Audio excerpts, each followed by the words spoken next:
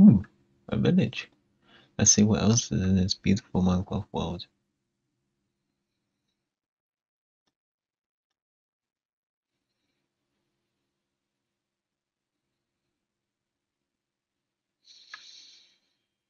What? Huh? Wait, what? Hello, it's Dominion Games and welcome back to another video. In this video, I'm going to be showing you around mine, or not mine, my big project. It's Stampy's Lovely World. This project is the reason I temporarily gave up all my efforts and not posted really anything. In case you didn't see my new year update, I said I was doing this project since about July 22. I have built it more or less perfect up to Diamond 68 or David Shepard's latest video, posted a year or two ago, because I got as far as his line farm and that's supposed to be 60 in about December 2015. I don't think I did any on PS4. I decided to return and finish Stampy's Ugly World now on PC, with its infinite worlds for memory's sake. I'm building on the super flat world at normal Y coordinates, so the water's Y level 64. And this video is going to be me talking about my experience in building a Stampy world. Episode 5, the theatre. About when I built the main stage, I found a Builders 1 mod that was available for 1.19. Forge. Literally, I should stop saying literally or basically because I can't even spell check it. Came out a few weeks ago. Little did I know that one was going to change my building life forever. Episode 109, the golf course. The one time Diamond didn't count from the paths, I'd made the mistake that luckily won't cost my funland forever. The funland was a block too far away from the town, which was really annoying, but luckily barely affected the main town. I tried cloning, but even the golf course itself was too big to clone. And backups? Shaking my head. I forgot as I didn't know how to use them well enough. That annoyed me all day as all I did was move some terrain for a good 4 hours. It's not as good as M measurements, but I found a tape measure mod which really helps in the measurements. I've also found a texture pack that solely improves the note block and repeated textures.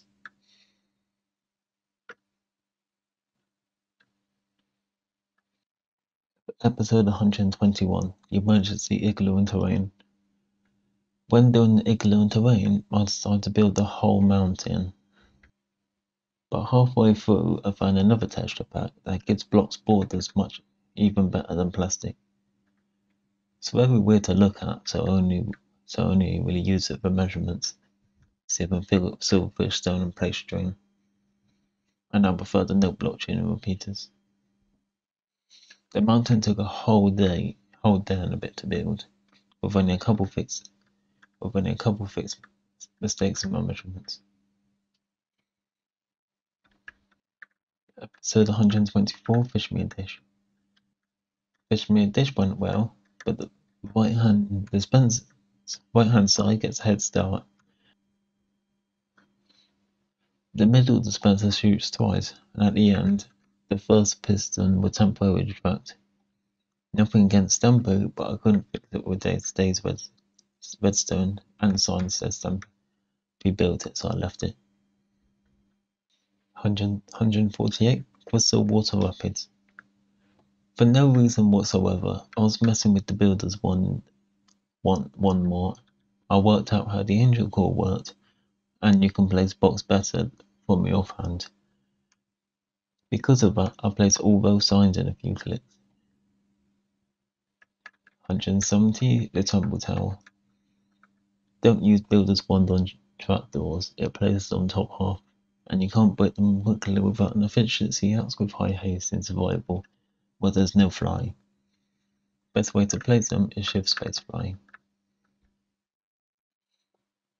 171. I decided to take a break over Christmas.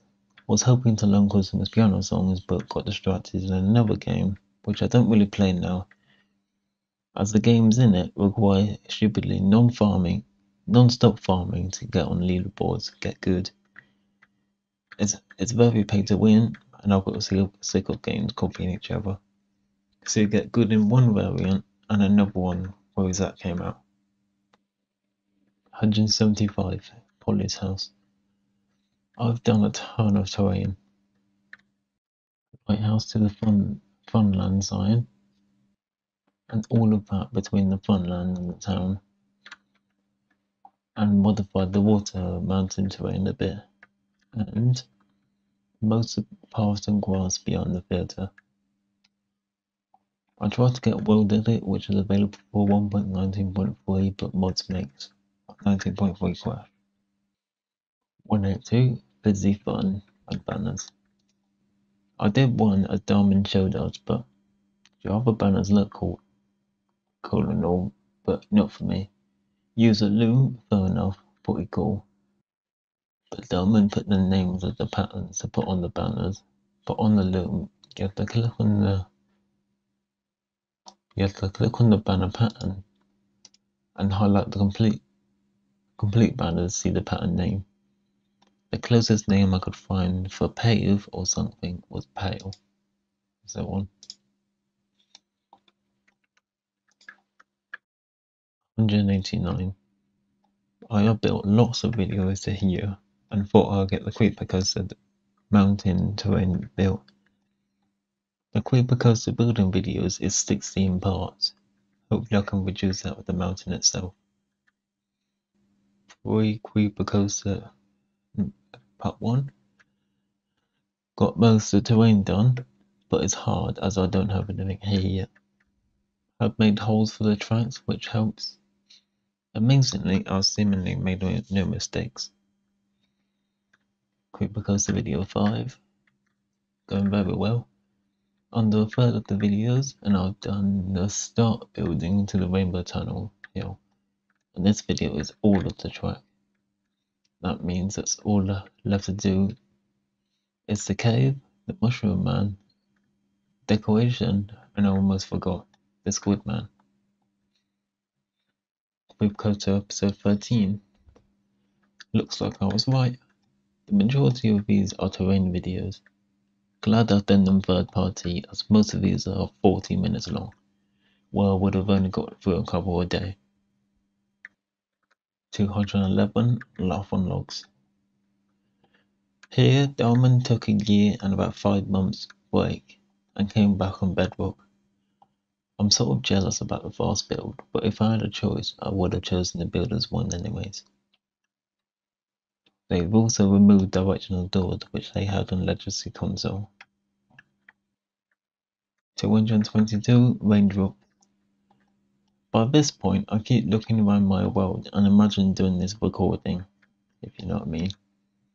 For the lift, I'll do a bubble elevator. That'll render this ride working, and I don't have to place 284 signs just for the water to waterlog them, just like the mob farm. 3223 Raindrops. Have placed a lot of grass and stone bricks for the funland paths. I did the paths as I went with the town, but as you get used to doing paths, people don't really show themselves building them, just dimensions. 3228 The Water Rush. As I can now smell the end of this massive project of building Stampys Lovely World, things are moving very slowly. I used to be able to build up to about 10 to 12 videos a day, and now I'm only building about 3 to 4. Not too sure why. Probably because since his year break off YouTube, Diamond is improving, so I can't fast forward so much. 237 The Jungle Gym. I'll leave out the new farm factory and ice cream place as not to modernise it too much, as you can still see Squid's house and the water that's been pouring since very early in this project. I will keep the lovelying as that's the final countdown 5 episodes. 239 The Lovelying. And here we are, the first video of the last project from Diamond so far on Stampys Lovely World. 60 blocks tall, the countdown. 240, the lovely ink. If you do repetitive stuff such as the lamps, the white wall floor, etc., there's barely anything in these rooms, although there are 14 total floors. 243, the lovely ink. The last video. This is quite some project. I'm so happy to be here right now. P.S. Diamond 68. Congrats on 300 Stampy Lovely World videos, including the house. And we have done it. In the meantime, I will fill in the water surrounding the world and some more flat terrain. I'm mainly doing the water around the house. I'm not like filling in the entire world, only the stuff that Stampy built around. At the Funland side, I will use barrier blocks to simulate the edge of the legacy console world.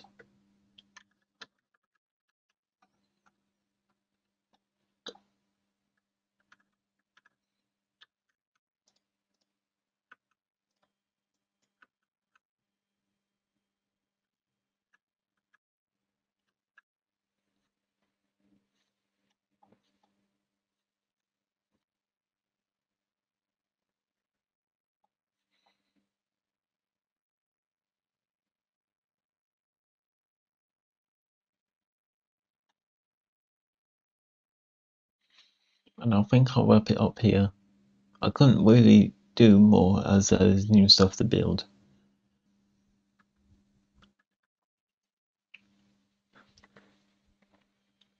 Also, unless you want to see more, this is probably the only video I'm going to do. If you do want to see more, I'll post updates. Hope you all enjoyed, and I'll see you in the next one.